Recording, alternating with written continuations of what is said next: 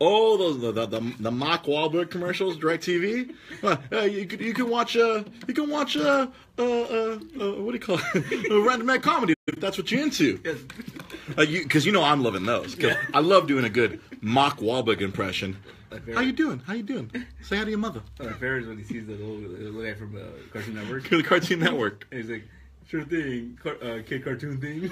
Sure thing, kid cartoon thing. How you doing? My name's Mark. I'm Mark Wahlberg.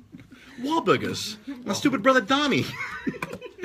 My dumb brother Donnie, who's married to that broad who doesn't like vaccinations. Mark. I'm telling you, Daniel Van Kirk. There's a stand-up comic, Daniel Van Kirk. He does a perfect Mark Wahlberg impression. It amuses the fuck out of me. You go to YouTube and he just starts reading the alphabet as Mark Wahlberg. It's freaking great. You hit him in the Scar brothers. Sklar. Hey, the cheap seats. Yeah, cheap seats. Those guys, Scarborough country. That's the best thing they ever did. It was. They have 1,500 podcasts now. But so see, we just did what we did right now. We did a rolling start. That's the first time we've done a rolling start on both the Twitch and the Facebook. We've been on for the last minute. Just us joking about Mac and Mac. So right now we're gonna go cold, and Sam's gonna fart. And I'm gonna react, and then we're gonna start the audio for the show. So we're gonna go quiet for a second.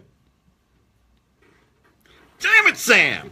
Live from somewhere in Los Angeles, this is Dre's Geek Philosophy, the Monday edition, the May 15th edition. We are live. If you're watching this on Facebook or watching this on Twitch, we are live right now. We are not dead. We are not dead. We are not dead. I'm not dead. The team, we're all here. All three of us are here. Myself, Judgmental Nerd, Pete Molini. Hey. Excessively long executive producer. Executively long. Executively long. You are executively long. That's a great way to describe your penis. I am executively long. I don't have the standard size. I don't have the coach class size. I have the executive size. Executive size. Producer Sam Zia. This is why I love doing this show. This show. I need I need this show. I need the ridiculousness that we do. When we get here, we crack open a microphone, we turn on a couple cameras, and we act stupid. I love being stupid. It's a lot better than being sad.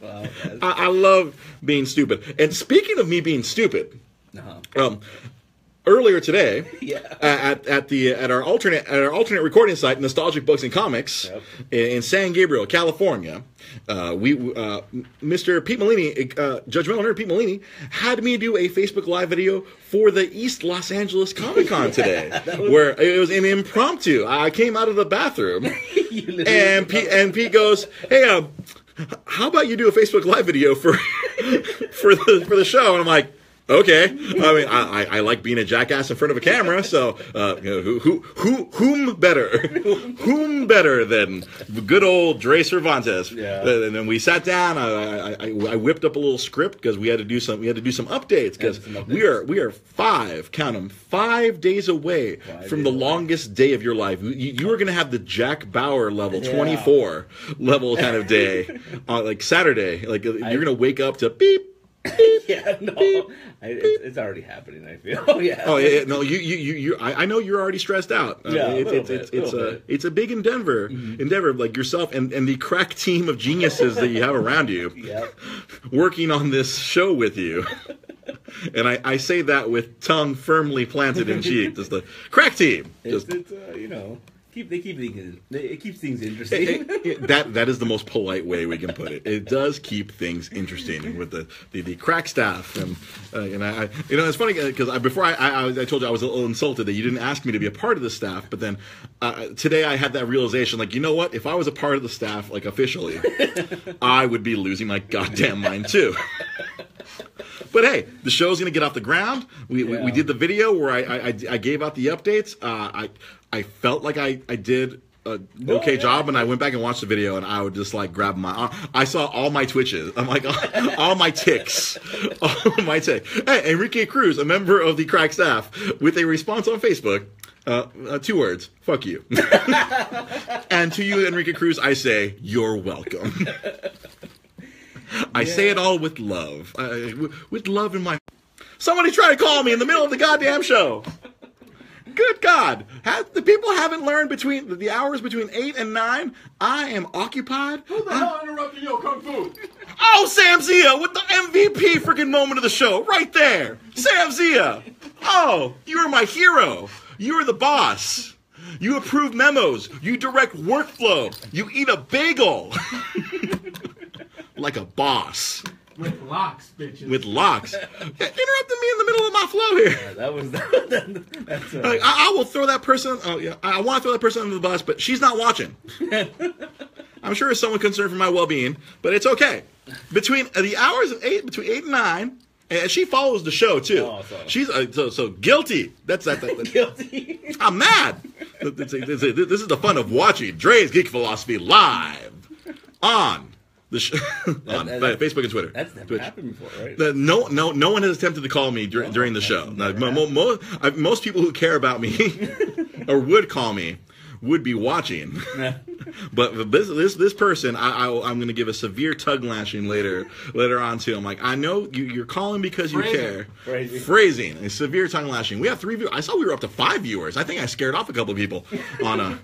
We had almost the same amount of viewers on Twitch than we did on Facebook. Focus. How can I focus with this? So, the East LA Comic Con is happening this Saturday. El Gallo Plaza. Yep. Literally in the heart of East Los Angeles, right next to the 710 freeway. If you are familiar with East LA, it's going to be right next to the 710 freeway. And as I got Sam Zia right behind me, right here. And I'm excited. I will be there. Yep. As I said to you earlier, I will be the hand. I'll be the hand of the king. To use a Game of Thrones reference, I will be there to assist you with all the experience I have in working comic book conventions. Yeah. I will help you with everything. I will help you with everything. You're Irv Danny Patampa on the Facebook. So you're saying you're taking calls live. Yeah, I'll take calls live and it'll interrupt the Facebook feed. If you're watching on Twitch, then you'll be A-okay. But as far as the Facebook feed, it'll be fucked. So I'm bringing Lily down to this... East LA Comic Con. I hope you get there early. Parking's going to be a nightmare. See, that's the thing. I get out of here, I think, at around 11, so we're going to be probably getting there in the middle of everything. So let me know, and I'll be your Uber driver. You can park over at Atlantic. You can park at Atlantic Boulevard and Cesar Chavez. I will go pick you up in my Uber and bring you over. I'm probably going to have to stick around just for a couple hours because I have to work my way back here over again. But I got to see how this goes. This is going to be It's going to be interesting, man. It's going to be interesting.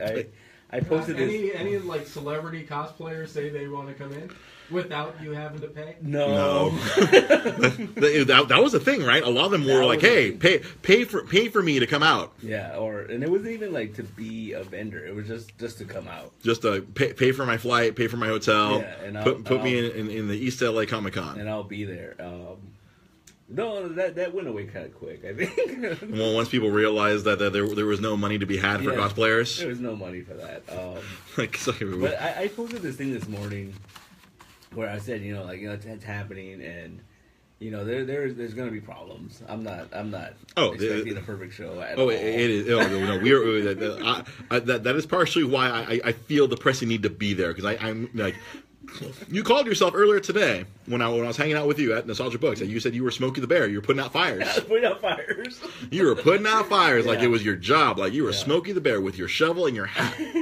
I talked to someone about it, and he said it's similar to putting on a wedding. Like the closer you get, the more problems arise. Yeah, so dude. It seems like I'm like, because you see these big corporations put on these giant shows, and you're doing this, and you've done it from the ground up. It's like yourself and about 5 other people trying to handle all of this nonsense. Yeah, and it's crazy because I think it should have been okay, but then it got bigger way too quickly. I think the show got a lot bigger than you realized. Yeah, because putting those 2 magic words, man, Los Angeles. Yeah. Right next to Comic-Con? It blew up. Hey, that I think it exploded, man. When your Facebook page, that Facebook page, once you went live with the Facebook page, it was like a 1,000 people instantaneously because people love comic book. I mean, it's cool to be a comic fan, and all of a sudden you have this East LA Comic Con. I mean, wasn't the Stan Lee's LA Comic Con people trying to intimidate you early on? They were upset about that for a little bit, but I think they got over it because we never heard anything. Yeah, I'm sure they realized, like, oh, this is just a local show that just happens to make. Well, no one else had capitalized on the fact of being called East LA Comic Con. Like, honestly, that was the thing that surprised me the most, was that you were able to secure that name. Because I had a friend, she tried to do a convention out like in Ventura, and like everything was taken, like Ventura Comic Con, like some other people had squatted that name, and like so she had to like go, like it was like Pop Stuff Expo, like that's what she had to eventually like settle on to run her show. And then it was a nightmare for her too.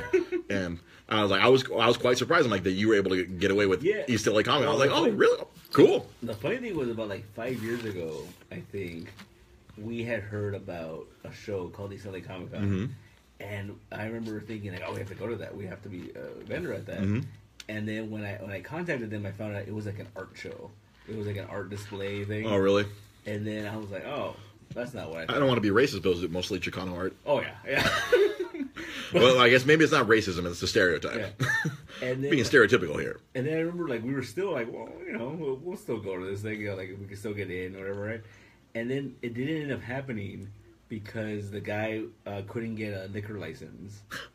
Well, they were going to serve alcohol at this the first the precursor, this other East LA Comic Con. They couldn't serve alcohol, so they just canceled it. So we're like, oh, and so I think that was people couldn't drink wine and look at Chicano art. Yeah. So at that point, I was like, I had the idea, like, we should just have a show, like, like a real East LA Comic. An actual comic convention that's not run by Stan Lee and the LMD LMD Stan Lee. Like, apparently I cannot say that one time fast, let alone 5 times fast. And then but then like I said, like, it got out of hand. It got bigger than we expected quickly. That's the feeling I got just from everything. Like every time we've talked, because I feel I've been to your Michael Corleone. I've been your Tom Hagen. Yeah, there you go. I have been your consigliere. Whenever you have a problem, you come to me, and I am your Jewish lawyer. And it tells you, all right, this is what you need to do. Just give me the heads up. I'm Fredo. There you go. No, you're not Fredo.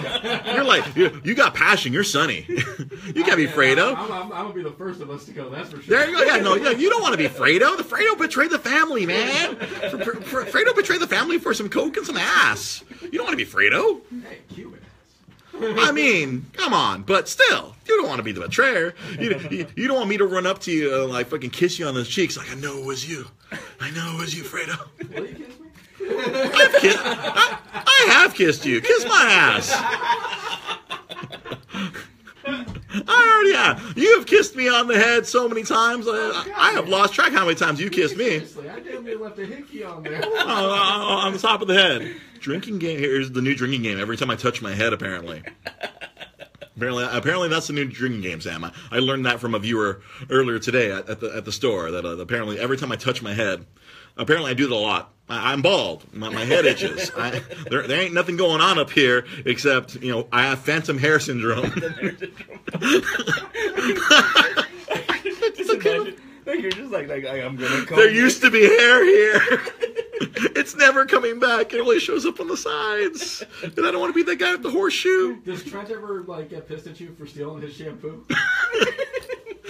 No, because I don't have to. My roommate does not ever have to worry about missing shampoo because clearly I don't need it. You don't want to.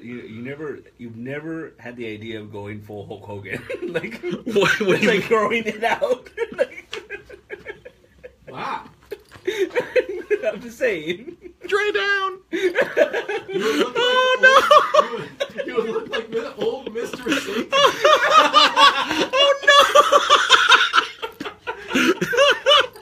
Because Mr. Satan basically is Hulk Hogan. Yeah.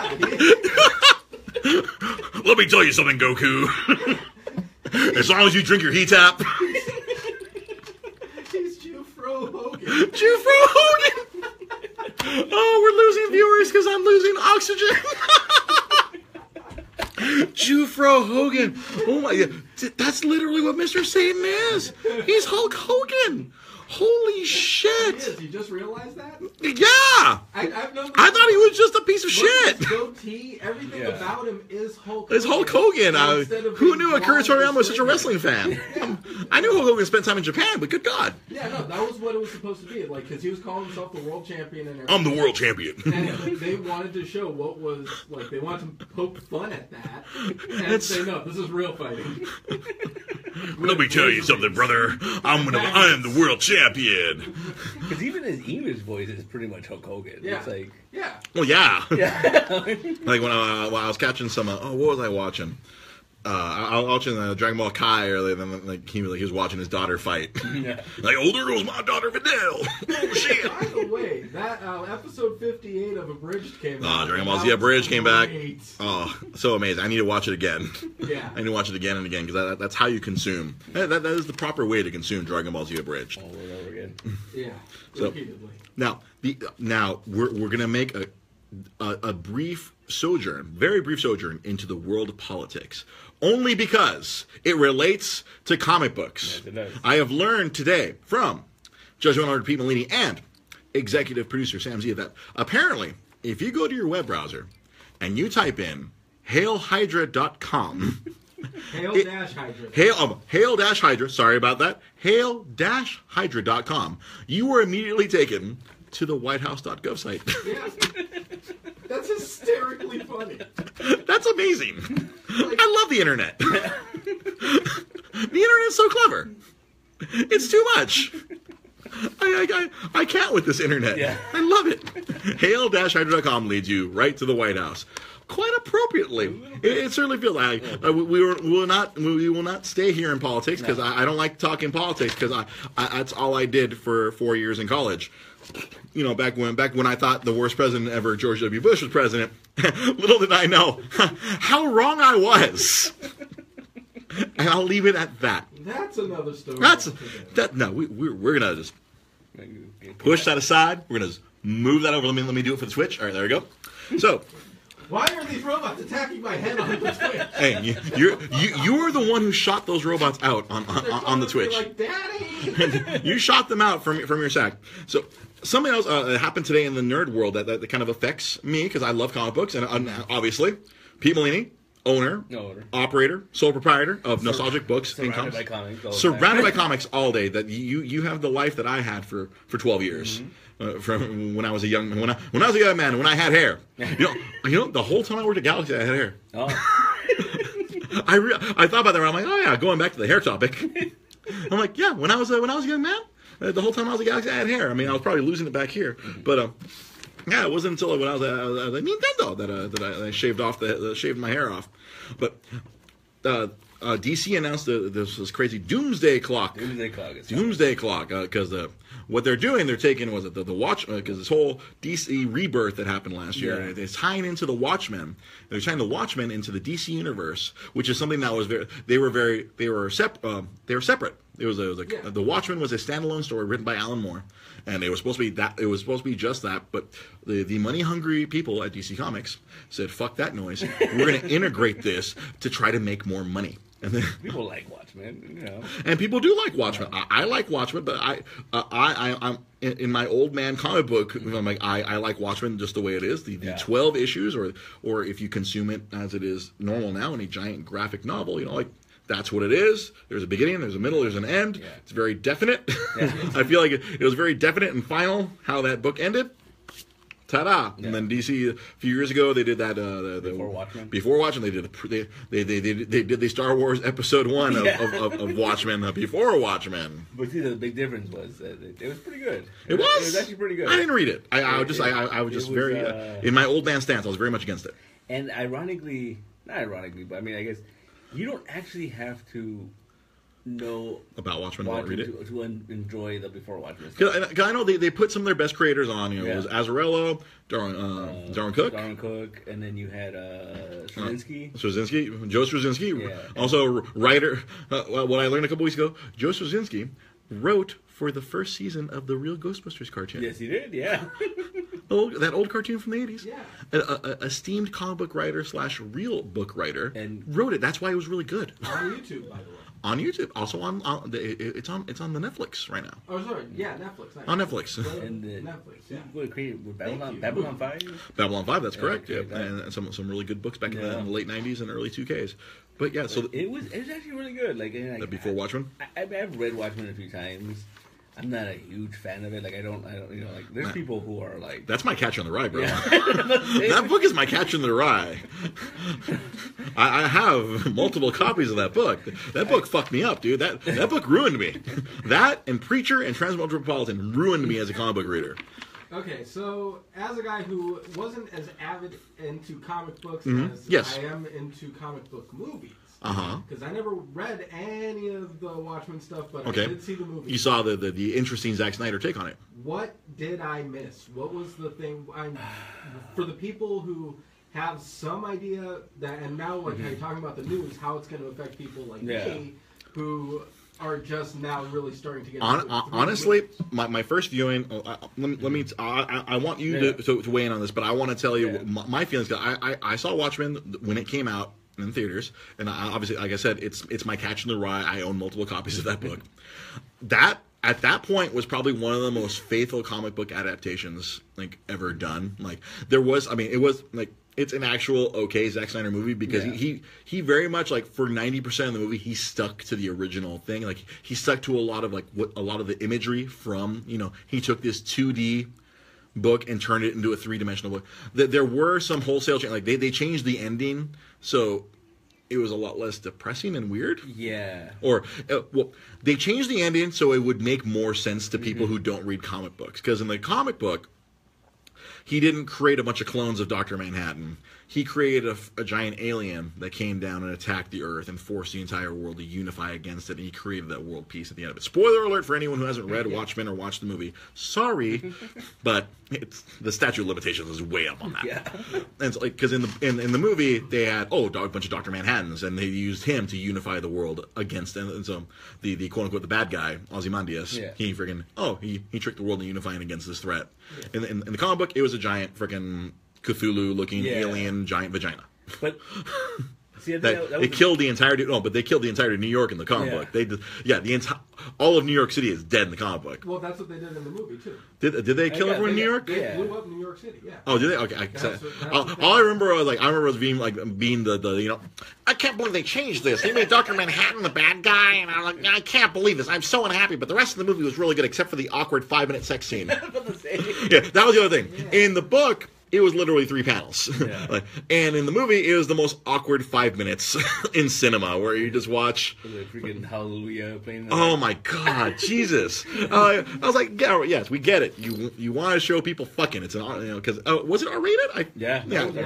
Watchmen was R-rated, and did they really... I remember, my buddy at Warner Bros., he let me go to an early screening to see it. I remember I turned to him and I apologized. I'm like, dude, it was only supposed to be in the book, it was 3 panels. And where everyone just sitting there awkwardly, watching freaking Night Owl and Miss Jupiter have sex. Oh no, Silk Spectre. Sorry, her mom was Miss Jupiter. But and then the fireball at the end. There were a few weird things, but the rest of the movie was very much faithful to the actual source material, which I'm a big stickler for that. Yeah, personally.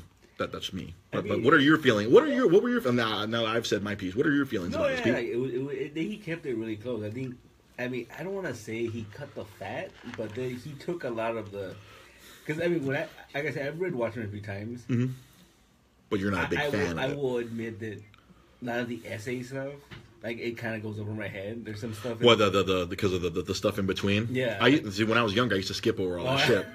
When I did readings, I would skip over the weird, because I'm like, what's all this text in the middle of this comic book? Yeah. Why am I doing so much reading? This is bullshit. But I went back and read it, and I'm like, it filled in a lot of historical gaps. But it just kind of I think that was stuff that was cut out of the movie, obviously. Mm-hmm. Yeah, they cut all that out. And then all the pirate stuff was Legend of the Black Freighter. Yeah. Oh, and I feel like he compressed it. Because Watchmen could have easily been a freaking miniseries. Yeah, they could have been a HBO show. And honestly, I feel like that probably would have been more successful if they did that, like what they've done with Game of Thrones. If they had turned it into a miniseries or something that people could just watch over the course of several hours, that might have been technically a better way to go. Yeah. But no, Warner's, I mean, obviously Warner Bros. They have the opposite problem of Marvel, where they control everything within the DC universe because it's all underneath their house. Where Marvel in the '90s, when they were broke, were selling everything off. Like, hey, we need money. Hey, Sony, buy Spider-Man. Here, Fox, buy the rights to the X-Men. You know. Yeah. But yeah, no, I think Watchmen. It was. It's a good movie. It's just it hit all the major plot points. Yeah. The movie, it hit all the major everything that you need to know, and that was important about the Watchmen. You know, Dr. Manhattan was basically kind of like Space Jesus. Yeah. Yeah. Night Owl is an analogy for fucking Blue Beetle / Batman. You know, the comedian is like the Punisher, which was the comedian is like a Punisher-like character. Like, because originally all those all 6 of those characters were supposed to be actual DC comic book characters, but DC, once they read the script, they were like, no, you cannot use our character. Like, it was supposed to be Captain Atom, Blue Beetle, Black Canary, the Peacemaker. The Question. The Question, yeah. Like all these different characters that were part of the DC universe, and they're like, no, you need to change all this because you're having them fuck, you're having them kill, you're having them be like, no, we can't have this happen. And it's funny. Did you ever read Multiversity? I have Multiversity. I don't have all the issues, so I never finished reading it. There's an issue with him and Frank Wiley where they do. Yeah, they do. Yes, with the original DC characters, they were supposed to be. I remember that because like the way even the way the book was structured was still it had the 9 panels. Yeah, because that's the thing a lot of people miss about the comic book. It was, like, even visually, everything was plotted out visually. Like everything was 9 panels. Like it was either 9 panels or 3 panels that were like 3 panels wide. If you go through the entire book, it's either one giant splash page. It's all split into thirds. It's like it's crazy visual. Like when you think about how much mentally was put into this book. That's why I love it so much. It was like there were so many layers to it. It was it was insane how much that book was just. But they're doing this thing where they're taking this property, which was kind of like left alone for the longest time, and now they're integrating it into the current DC universe to boost sales. I mean, it's going to come down the line. This is like something that's happening. They announced it today because, as Pete will tell you, ordering comic books or being a comic book proprietor is very difficult, and like you have to make predictions like months in advance. Like I have to order this product 3 months in advance. And I have to guess how many books my comic customers want. Yeah. So they announce it now. You'll probably get to order it in a couple months. Yeah, well, at least, let's see, it's coming out in November. So you'll be ordering it like in September. Yeah. Yeah. That's the crazy thing about comic books. Like you have to you kind of have to guess. You have to kind of guess and hope and pray that I ordered enough or I ordered too many.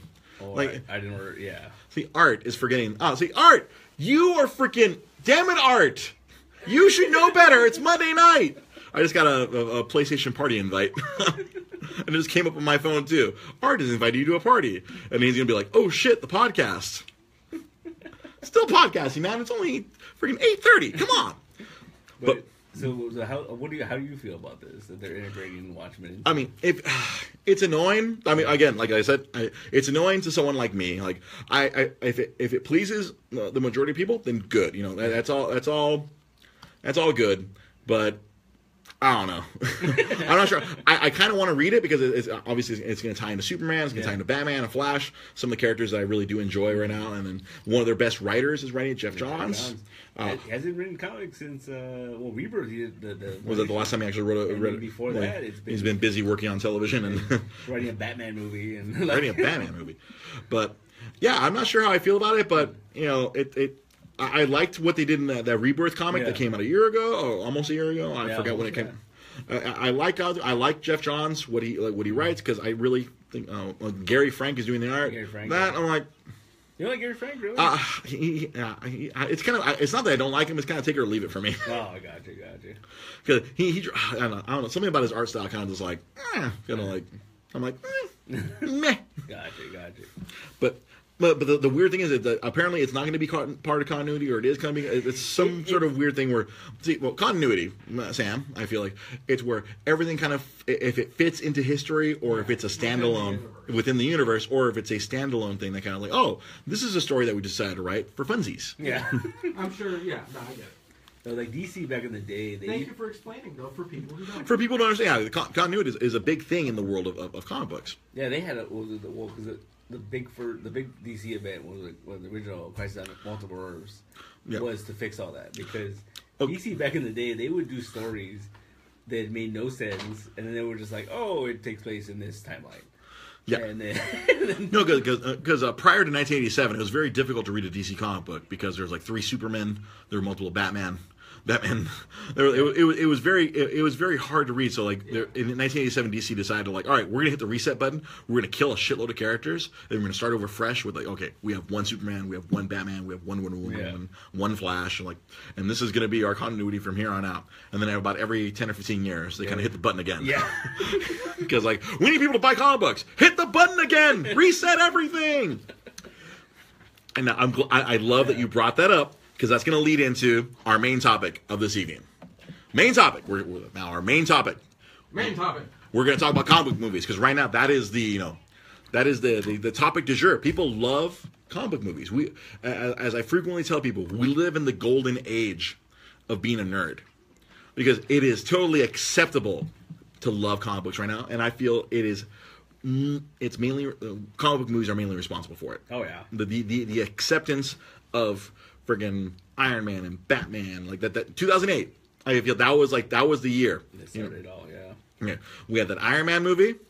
We had the Dark Knight. The Dark Knight. 2 of the best comic book movies, or the most accessible comic book movies to average people. Yeah. Where people are like, oh shit, it's cool to like comic book characters. Because then you had RDJ being badass freaking Tony Stark. You had freaking the follow-up to Batman Begins. You had freaking... Yeah, well, you know what? That was a Joker movie. Yeah. That was not a Batman movie. That was a Joker movie. Heath Ledger freaking nailed the Joker perfectly. That version of the Joker was freaking... It's going to be timeless. They're going to be talking about that Joker like freaking 50 years from now. I mean, the best example of that is that like they went with this Joker in Suicide Squad. You can kind of tell they're like, you don't want to do that. What's the opposite of that, or like what's different, you know? And like, because they were just so afraid of like touching that. No, they can't. I mean, like, that's why he decided to be like the Ed Grimley Joker, or Ace Ventura. No, it's Ace Ventura Joker. Yeah. Somebody stop me. Yeah, he killed it. He really did. The role, he may have set an impossible standard. No, he did. He did. No, that they. It's almost they. I mean, I feel bad for Jared Leto because it's impossible to follow that up. I mean, the only other awesome Joker is a voice in Mark Hamill. Yeah, I was gonna say, short of CGing Mark Hamill's face to make him young. Yeah, that's the only way we'll get to something like that. So it is acceptable to be a comic book fan. But so the conundrum that I feel that we are in is that the movies that are being made now, like, so ever since 2008, so like Marvel themselves, they've been cranking out these movies now 2 a year. Mm-hmm. Well, it's been 2 a year now for the last few years, but since 2008, they've created this movie universe. Yeah. It's the first time that they've successfully kind of made it so if you follow the narrative across all these movies, you will get a much quote unquote richer experience. Yeah. Like for people like myself and for Pete, we're big comic book fans. Yeah. Creating this continuity.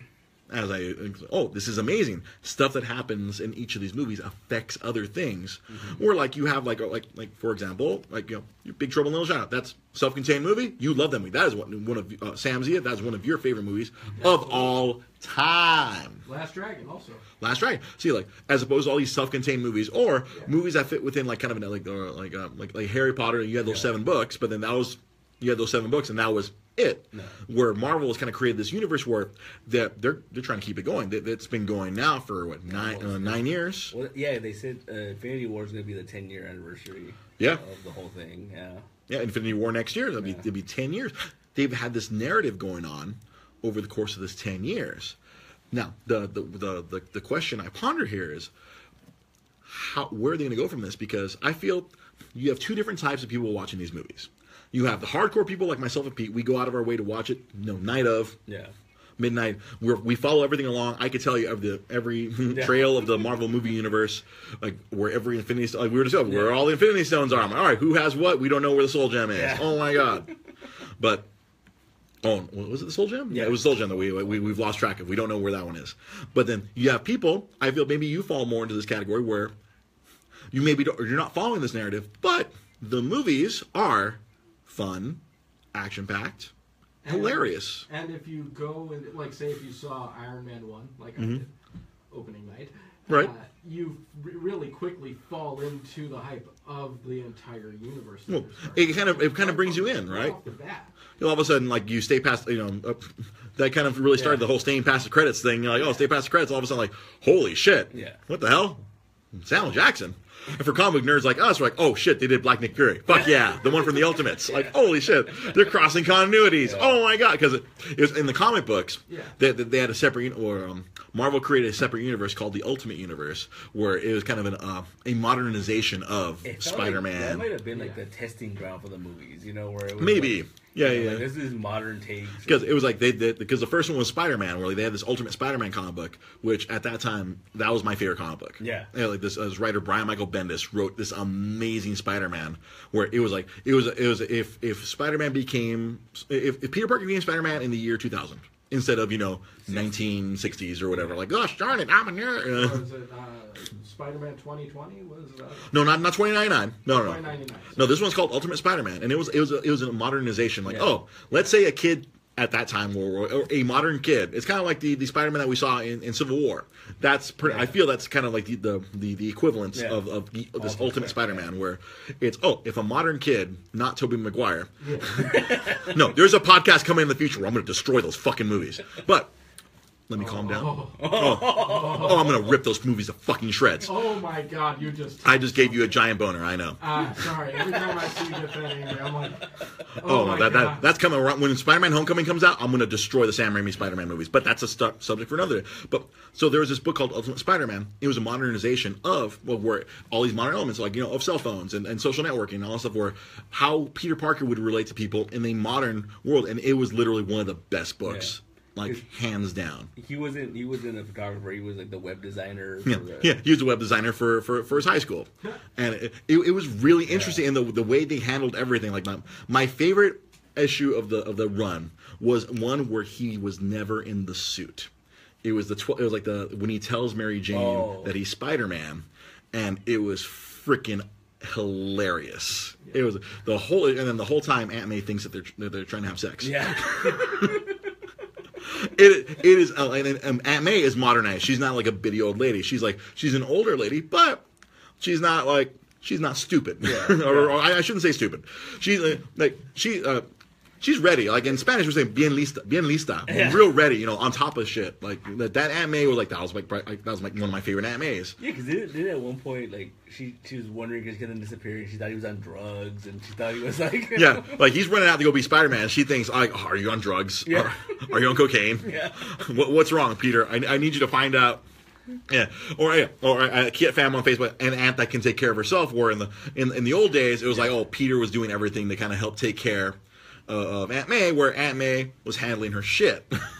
She wasn't dependent on Peter. Peter was more dependent on her.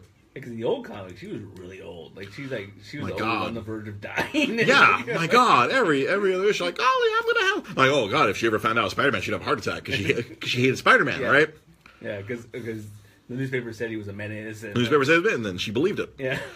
But yeah, so they created this alternate universe, this Ultimate Universe, and then in that universe, they literally got permission from Samuel L. Jackson, like, hey, can we? Because they made instead of White Nick Fury, they made Black Nick Fury. Yeah. And they literally got permission from Sam Jackson. Can we make him look like you? And he's like, and of course, Sam Jackson being the cool motherfucker that he is, like, fuck yeah, of course he can make a character look like me. Fuck yeah, he can. And so it totally looks like him. And you go back and you look at the comic book. Brian Hitch was the artist on that one, and it looked like Samuel Jackson. So when the movie comes around, and Marvel goes like, shit, we need to get Sam Jackson to be Nick Fury. Hey, we're doing this crazy thing. We're going to make a bunch of movies tied together. Do you want to be Nick Fury? So end of Iron Man 1, like, the world just got a lot bigger. Yeah. I'm here to talk to you about the Avengers Initiative. Like, holy shit! Like, nerds, we freaking jizz in our pants. Yeah, because I remember thinking, like, when the very first movie they dropped Avengers. Like, they say Avengers, at the very end. Like, we're doing it. Like, it's happening. Yeah, at some point in the future, we're going to build towards an Avengers movie, which turned out to be one of the greatest movies ever. I don't want to get ahead of myself, but when are we going to see more Howard the Duck shit? You know what? I don't know. I feel like They teased it twice. They teased it twice. Like maybe they'll do a Netflix. I mean, if this Netflix thing really takes off, I mean, like as awful as Iron Fist I hear is, I mean, maybe we'll get a Howard the Duck show, or maybe a or I don't know. It's hit and miss. Yeah. So far, it's been absolutely hit and miss. You had Daredevil, which has been great. Yeah. You had Jessica Jones, which I personally loved. Luke Cage, which was. I need to watch that. Well, I enjoyed that one a lot. And then Iron Fist was If Iron Fish. Iron Fish. If Iron Fist was the worst of the lot, then and they have the new The Defenders is coming out, Yeah. and then they just announced there's gonna be a Punisher one next year with John Barenthal's great portrayal of the Punisher. Yeah. They're doing a great job on Netflix so far. If they only have one letdown in Iron Fist, I get the feeling if they do decide to come out with something. Maybe they'll do some. So I feel like that'd be something that they have a lot of fun with because in the old comic books it was something that they kind of had a ball with. It was freaking just for funsies, ignoring the George Lucas freaking Howard the Duck movie where we got some duck fucking. Have a lot of underground like swell building up for it because of his appearances in both of the Guardians movies.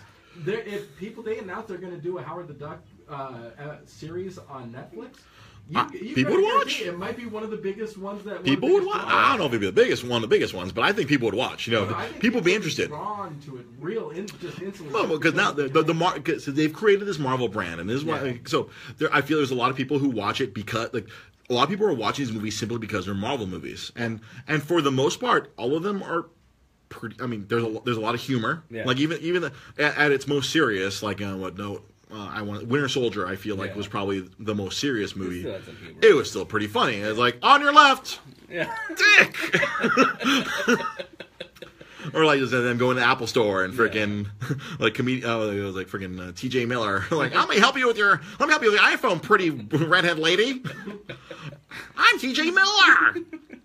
But as we were talking about earlier, how I don't know if there's a lot of people that don't watch them all. Yeah, that's like I think some people I probably think they kind of pick and choose, and maybe they only watch the ones with the Avengers in them. Like I don't know how many people watched Ant-Man because Ant-Man did well. I mean, I'm sure they were. I feel like that was probably the first one where I thought that they could have possibly quote unquote failed. Yeah.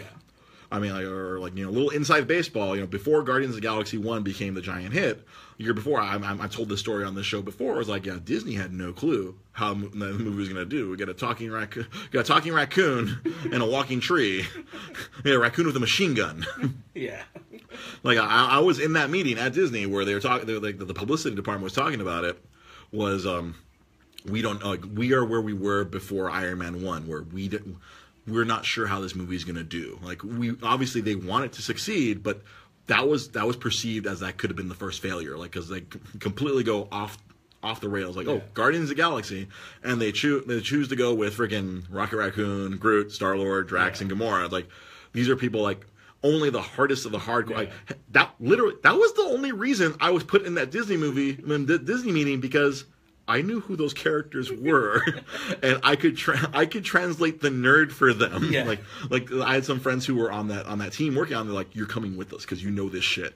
We need you to tell us what the fuck is up with these characters and translate the nonsense that Marvel's gonna throw at us." Yeah. And I sat in that 2-hour meeting, listening to all this and like having my jaw hit the ground as I learned the entire tapestry of the Marvel universe going forward. And like, oh, there's an NDA. And now that we've reached the point where beyond the knowledge I have, I'm like, I can talk about all this stuff now. Hooray! And it was not like they were very concerned, but now it's to the point now, like, oh, I feel like Marvel probably thinks like they're invincible. They can put out anything. Yeah. And people are gonna watch it. But yeah, and then that's my conundrum was like, so they've built this thing where like we have this giant story arc where like we're leading to Infinity War, and then the year after that in 2019 there was a second Avengers movie. It was Infinity War Part 2, but now it has been changed to like, oh, it's an untitled Avengers movie, which I'm sure they're pulling a Lord of the Rings and filming at the same time right now because we got everybody here. Fuck it, let's crank out 2 movies. It's the same directors, same cast. Yeah. Just keep going. Let's fucking do it. Pay everyone double and get them the fuck out and get going. And I'm sure they're hoping that Avengers movie comes out this time next year because it crossed the billion mark just like Iron Man 3. Because I think that's going to be the expectation.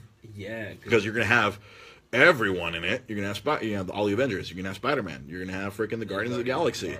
It's gonna be a big, and we're gonna finally lead up to the big bad that we saw at the end of the first Avengers movie, Thanos. So we've built up, like personally, one of my favorite villains of all time, because like when I was in 6th grade, I read the Infinity Gauntlet, and that was one of the first comic books that totally warped my brain. Yeah. Like that was the first time my brain was damaged by comic books. So like, my brain has been irreparably warped by comic books over my entire life. I remember when they did that drop at the end of Avengers, and then they, no explanation, just like no explanation. Just show Thanos, and like Thanos. nerds fucking just like the fuck, and then people who don't know, like so. Sam, you watched the first Avengers movie, right? Yes. Presumably, at the end of the movie, you had no clue who the fuck the purple guy was, right? I had no clue, but I was around people who did. Who did? And I felt You watched their orgasms come out. I felt the general boners around me lift me off my seat, and I was like, "Okay, this must be something substantial." For nerds, and that's the crux of what I'm talking about. Like, it's a very different viewing experience for a nerd compared to a non-nerd. Where, of course, like, but you saw all the nerds lose their shit around you. Yeah, and it was the same level of shit loss that I saw after the first Iron Man. Oh, like, okay, well, fuck, everyone, like, who we see friggin' Samuel L. Jackson with an eye patch. What the hell? Jackson pop out. I was like, okay, this is significant. Fights. And it was just by seeing his face, I knew it was significant. Then when I saw Thanos, I was like, okay, this is the same level of significance. So, and this is the problem. I feel like, well, I don't know what they could possibly. Okay, so in 2019, once the Avengers defeat Thanos or whatever, what could they possibly do at the end of that movie that could possibly bring everyone back? Because like we've told this, at that point it'll be an 11-year story. Yeah, at that point. We've led up to this 11-year story. What can Marvel possibly do after that? And I think that's the problem that they're going to have to. I mean, I'm sure people far smarter than me and have that, or people with the same foresight as me, sitting at Marvel Studios. Sorry, what? Foresight, not foreskin. Okay. Foresight, not foreskin. Gutter, my friend, gutter. People with the same foresight as me they see this problem come. And it's Sean Hornbuckle on Facebook Live with a snap of Thanos. I hope that happens where Thanos snaps his fingers and wipes out half the universe. I would be immensely pleased if that would happen, because that's a significant moment in the original comic book. So in the comic book, Thanos gets a hold of all 6 of these Infinity Stones, puts them all together, and you control all of time and space. You control the universe. If you have all 6 of these things together, you control everything. Because you literally control time, space, power, reality, soul, and the mind. All 6 elements of the universe. You control them all at once. Like, I'm sure you've seen in these movies, like one of these fucking stones can cause all kinds of ridiculous stuff. You get all 6 of them together. You put them all together on, like, obviously the glove that you saw at the end of, was it the end of which one was it? Was it Age of Ultron? When you see Thanos reach in, grab the glove, and you're like, I'll do it myself. Selling, I think the Infinity Gauntlet? The toy. The toy? Oh, yeah. I was at Target yesterday. Yeah. Oh, yeah. No, because it's been a thing. I mean, it's obviously been a thing. I mean, if you ever played the old Marvel Superheroes video game, Thanos was the last boss, and you had to, like, beat the Infinity Gems out of him. Yeah.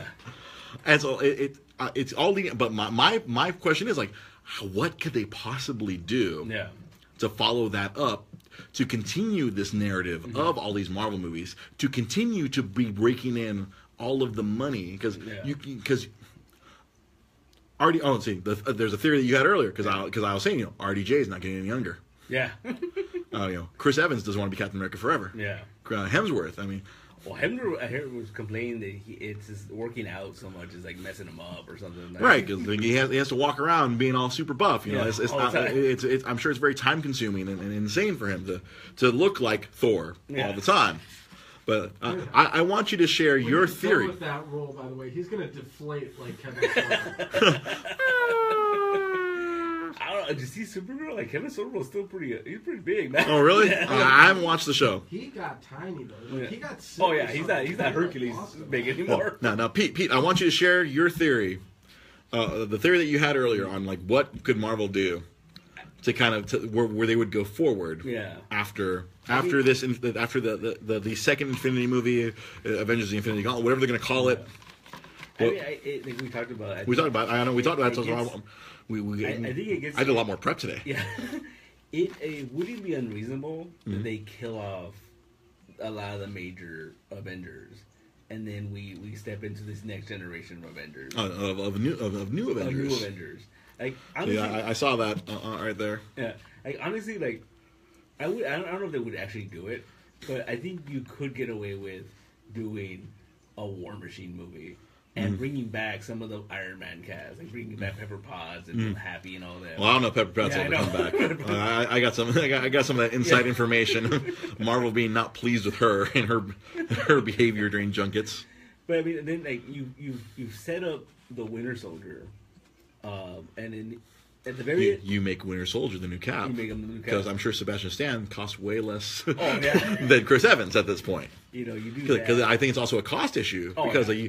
RDJ made like $50 million off that first Avengers, and I'm sure he's getting paid much more than that since then. Oh yeah, he was a smart one to like give me a couple points on this. Yeah. I don't want a salary. Give me a couple points off the gross, and oh shit, that's $50 million. Fuck everything. Yeah. So you can replace these characters. Or no, you pass the mantle. You can pass the mantle because that's kind of what happens in the comic books. Sometimes there's a new Iron Man because it's like you can replace these characters, Don Cheadle. Yeah, Don Cheadle replaced friggin' what's his face, the dude from Empire, Terrence Howard, who also became Don't pay me more. You know what? We can find a new actor, and we'll make a smart ass comment at the beginning of Iron Man 2. Get over it. I'm here. Get over it. Yeah. Oh. I mean, even like Thor, you could figure something out. There's been multiple Thors. There's been multiple Thors. You know, you could set Eric Masterson, Thunderstrike, Beta Ray Bill, multiple Hulks.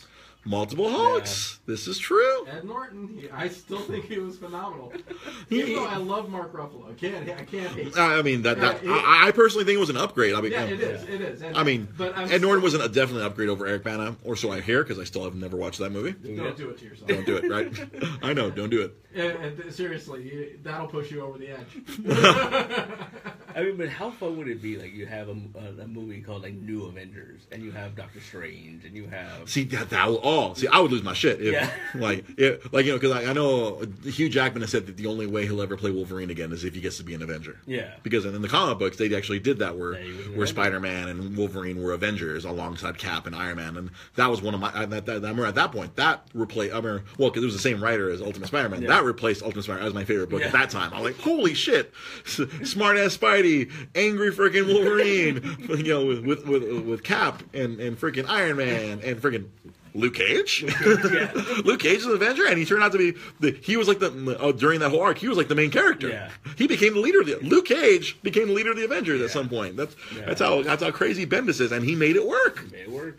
That's what I'm saying. Like I think you would create this whole different Avengers thing where they could integrate the characters from so they can integrate the characters from the Netflix shows into these new Avengers. That would be cool, but I don't know if they would ever do that because the way I don't know, because that's the thing that's always it's so weird. It's Feige's like it's all connected, but it's separate. So what you're trying to tell me is they're separate but equal? Yes. I was avoiding that. I know you were avoiding that. That's my job to say the inappropriate things. I have one job on this show. Is I'm the crazy person who will say the things that we shouldn't say. Separate but equal. Because I remember through Daredevil, you see the newspaper pages of Hulk destroys Harlem, and then New York attacked by aliens. And it's like they were like, the incident, the incident with the aliens from the Avengers. It was the New York incidents. Yeah. But I think that would be the best option. I think you just keep it going. And to make a sports analogy, you call up these Netflix heroes up from the minors to the majors. To use a Latino music thing, it could be like what's it called? Where are you going with this?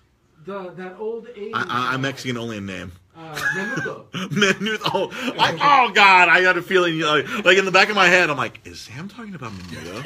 Yeah, I'm like the thing that's named after that nasty dish.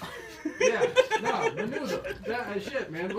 So the question is, which one of these guys is Ricky Martin? Which one of these guys? Because for those who don't know, in Mexican music, there's one of the first boy bands, Menudo. Like they just replaced members as they needed. Yeah. Like, we're done with you. It was like Destiny's Child before Destiny's Child. Like Ricky Martin gets kicked out for Daredevil or shit like that. We're done with you, Chris Evans. Here comes Daredevil. Oh my God! Holy, we've had some weird ass references today. But I think you can tell just by the choices of the new shows that they're coming out with. Because you see the Runaways, the Runaways, and Cloak and Dagger. Mm-hmm. It just kind of shows they're just... now do those fall into the Marvel MCU or okay? Because I know Legion, and then there's that other like mutant show that falls under the Fox. Yeah, Gifted. Those fall under the Fox umbrella. Yeah, where Fox and Marvel still continue to like stay at odds and like we don't want to work together. We don't want to make money. Yeah. But that's what I'm saying. Like I feel like that just shows that they're willing to take more risks with like the stuff they have. Like, did you hear the other thing they announced? No. What did they announce? New Warriors. There's a new Warriors TV show coming out. Really? Yeah. New Warriors. Warriors? No, not New Warriors. It's a '90s comic. Oh, yeah. I thought we were talking about like the old '70s. No. I had a feeling that's what you were thinking of. I'm like, no, not forgetting. Oh God. And so, like, yeah, I think they're going to take more risks with that. They're going to go. And... Well, I mean, after Guardians, they can do whatever the hell. Yeah, they can do. If it's good, it'll work. Yeah. I feel like that's what they've learned with these Netflix shows, and with Guardians, and to a lesser extent Ant-Man. Like, if the movie is good, people will watch it. If it's entertaining. Yeah. That's what's most important, and they'll stick in Easter eggs for hardcore nerds like us. Like we'll be appeased, like during Guardians when you see the face of Ego on the planet. That was for us. Like when you see when they kind of like pulled back and you see the like Kurt Russell's face on the planet, kind of like weirdly, like that was for nerds, because that's literally how Ego is in the comic books, where he's like, I am a giant planet with a face on it and a goatee. A goatee, like the planet, like the continent is his goatee. Yeah. How about this for something? Stan Lee obviously had another cameo. And probably one of the most meta cameos. I feel. Yeah, he was basically saying that. And it's the same Stan Lee in every movie. Stan Lee in every single movie. So he's the same one that got hit by the Hulk, the Gamma. The blood, when he drank the bottle of the Mexican soda full of his blood. He delivered the mail to he's a postal worker and a FedEx. Tony Stank. In Guardians, he said, he was the FedEx guy. Yeah. So that, to me, I think was probably the coolest part of all of it. This is all really tied in together. It's all tied together. It's the same Stan Lee. I'm like, I'm everywhere. I'm omniscient. I'm omnipresent. Was he talking to the Watchers? Yeah, he was on the Watchers. That like, I nerded out. Yeah. Like, I full nerded out when I saw he was talking to Watchers. Because they hinted towards earlier, like when you just see when Yondu and Rocket were doing their 1,500 jumps through space. Like, you just see like Stanley with a bunch of Watchers. I remember I smacked you in the shoulder like, Watchers! Watchers! Because I'm a like in the Marvel, like I'm a big cosmic nerd. Like all Thanos, Adam Warlock, the Infinity Gems, all this cosmic stuff. That's like the stuff I really like. I grabbed onto when I was a kid. Like I love that stuff. Like because the first big story I read was the Infinity Gauntlet. Yeah. That's why this whole movie thing has been kind of important to me, because that was one of my first, Yeah. Oh, speaking. I don't know. We ever talked about it. What? What's his name? Crap, from freaking Game of Thrones. Dinklage. Who's he in? Dinklebot. He's in Infinity War. No. Yeah. Wait, wasn't he in freaking in the Fox freaking Marvel universe? Yeah. Well, I mean, Josh Brolin. Well, Josh Brolin, he's going to be in both universes, so why not? And they're not saying who he's playing. Oh, this is another Martin Freeman thing, or like we don't know who Martin Freeman is. But there was pictures of him at the airport going to Atlanta, and he had red hair. Red hair. He had bright red hair. Who's short with red hair? And they're saying he's playing Pip the Troll. That's it. Wrap it up. We're done here. We're done. Quick question. You mentioned earlier. We're done here. Pip the Troll is going to be Peter fucking Dinklage? I mean... All right, I'm on board. But okay, you have I'm sorry, I was too busy losing my mind over this, because that's another one of my cosmic characters that I love, the old Infinity Watch, because Drax, Gamora, Adam Warlock, Pip, and I feel like I'm missing one. Oh. Drax, Gamora, Adam Warlock, Pip. Somebody. There's someone else who had Moondragon. There you go. And then Thanos is the secret sixth member of the Infinity Watch. Woo! That's not going to happen in the Marvel movie universe. But you had a question. I'm sorry. Did your brain implode there, by the way? Right now, when he told me that my brain just collapsed into itself right now, like a singularity. But you had a question. You're talking about the old character, the Question, as being part of the Watchmen. Was his arch rival Allen Iverson? I'm going to throw things at you. I'm going to throw things at you. Damn you, Sam Zia. It's like your job here is to troll me. You have one job aside from making sure our audio sounds. Aside from getting us recorded, your other job is to troll me during the show. The Question is his rival Allen Iverson. It's like at this point, like if we were in a PSN party on PlayStation 4, at this point I would have fired you. I'd be like, Sam, you're fired. Not fired from any particular job. You're just fired from life. I am a walking HR department, and I just decided that you have been terminated. Not from the show, just from life. You're...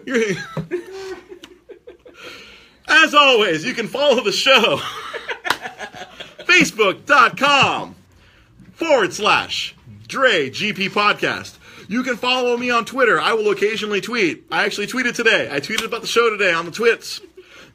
At Dre GP Podcast. You can, if you want to see all three of us on a screen, you can go to twitch.tv/Dre GP Podcast. You can go to iTunes and you can download the show. For those of you watching on Facebook or Twitch, you can download the podcast version from iTunes. You find Dre's Geek Philosophy, Dre's with an apostrophe between the E and the S to find it in your podcast app. And you can also go to SoundCloud, and you can find it there. If you're a person who hates Apple and everything they stand for, you can go to SoundCloud and search for Dre's Geek Philosophy as well. And I feel like Sam has something to say. You can also dance if you want to. You can leave your friends behind. You can follow that character at SamZ570. You can follow Pete Malini at nostalgic_comics. East LA Comic Con, Saturday, East LA Comic Con. Mm-hmm. You can get you'll see me there. You'll see Pete Molina there. Yep. You might see Executive Producer Sam Zia there for a couple hours with his wonderful stepdaughter Lily. I'm going to be doing some stuff live from there. I will have my phone with me. I will have my phone charger with me. I'll be doing some live things as Sam rubs his head against my head. This is great for those of you watching on video. Those of you listening on iTunes, remember, Facebook.com/Dre GB Podcast. If you want to watch this, if you want to see my ridiculous face react to a head massage I'm getting from Executive Producer Sam Zia as he rubs my head. For Sam Zia, for Pete Malini, I am your host, Dre Cervantes. Thank you for watching. Thank you for listening. I love you all. Have yourselves a good night.